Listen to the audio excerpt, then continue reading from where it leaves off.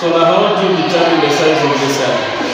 What you need to know is that an exterior angle of the triangle is actually equal to the sum of the opposite interior angle. So when you add this one to that one to give us that. So the question now is, what's the size of this angle?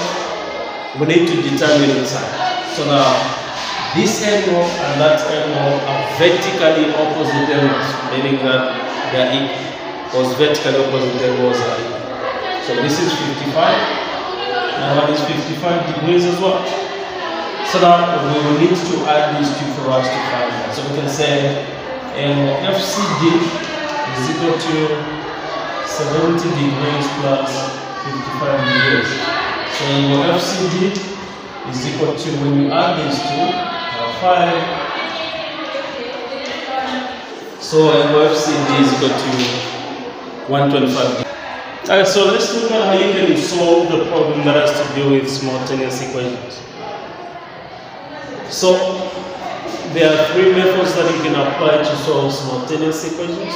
There may be other more, but at grade 9 level, the most applicable, the most used method is the elimination method. So for you to apply elimination method, you have to check for coefficients that are equal. So you check, this side we have the 1, here we have the 3 as coefficients. And here we have the 1, we have the 1.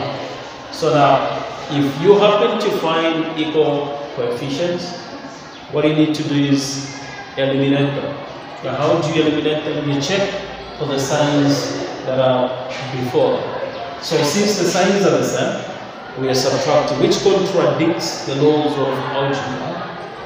Then the coessence of subtracting when the signs are the same is so as to eliminate those equal coefficients. So when you subtract here, you have to subtract there, you have to subtract there. So when you subtract, what will be the answer here? It will be b minus b. So here, we are going to eliminate those two. So now what we have here is a minus 3a. And this one will give us minus 2a, which is equal to, then 5 minus 3, that will be a 2. Our interest is to find the value of a. So we need to divide both sides by negative 2, and a will be negative 1. 2 there, 1, 2 there, 1. There's a negative here which is not cancelled with any other negative. So the value of a is negative 1. How about the value of b? You need to know that simultaneous equations have two answers. So now how do you determine the value? You simply pick on one of the two equations. So I'm picking on the first equation, a plus b is equal to 5.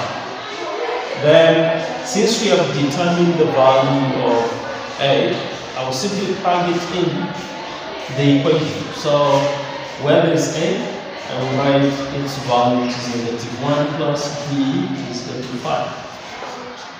We want b to be solved into the formula. So what we do is we add the additive inverse of positive 1, and what we do this side is what we do on the other side. So these two will give us a 0, because then we have negative 1 plus 1. When you add those numbers with different signs, the answer is 0. So this will be a 0. So we'll remain with a b, and 5 plus 1 will be 6. So we can say therefore a is equal to negative 1 and b is equal to 6. So that's how you were expected to solve that.